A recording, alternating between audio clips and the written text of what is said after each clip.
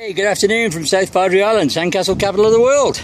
This is Andy Hancock. Welcome to another sandcastle snippet.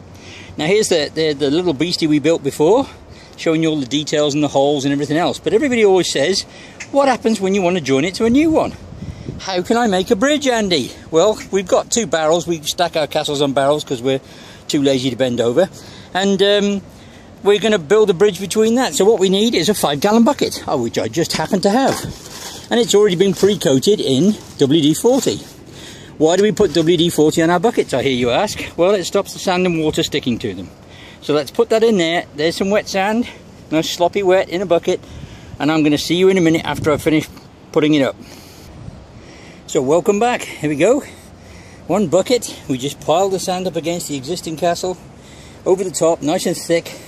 Smeared it all in. You see how we've smeared the edges and cleaned it up a bit? Got that water to drain in the direction we want it to. And now all we're going to do is take a spatula from our incredibly tidy toolbox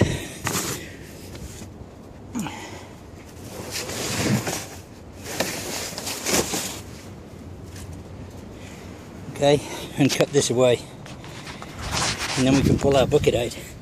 So all you do is you put it in there and you cut away the bottom of the sand away from there, just to make sure we're loosening it up properly before we take this bucket out. Alright, just take a bit of a V cut all the way around, come around the other side, do the same thing. Alright, make sure there's nothing underneath the bucket to hold it there. Get it away from the side.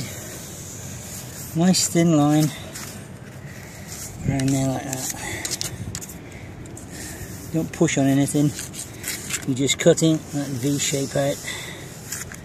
Okay, to release the pressure on that bucket, which has already got WD-40 around it. And everybody says to me, well, not everybody, but a lot of people say WD-40 not very good for the beach, Andy. Well, WD-40 is actually inherently fish oil. It's made from fish oil, so it's fairly organic. There's no doubt it's got some chemical content, but I consider it a lot safer than waterproof sunblock, that's for sure. Although we all need to put our sunblock on, that stuff is just nasty. If it's waterproof, how's it going to break down? That's one thing I want answered. But anyway, so a bit of WD-40 on the beach won't hurt anybody, compared to the mayo and all the other stuff we leave out. We try and keep our beaches nice and clean here, but yeah, good luck with that. Anyway, here we go. You just go all the way through, get that released. Okay, and then you give it a tiny turn. Like that. There you go. Give it a tiny turn. And you just pull your bucket out like that. Dispense with the bucket.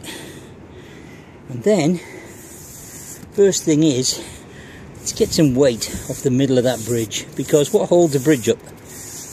It's the sides, not the middle. So, if you make the middle lighter, the sides have got a better chance of standing up.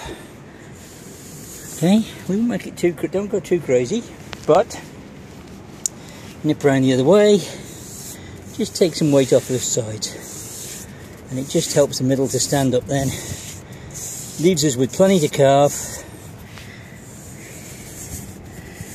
and gives us a fabulous bridge between the two, which you can then square off at the base. Because you should have nice dry, nice wet sand. And there you go. That's how you make a bridge between two ends.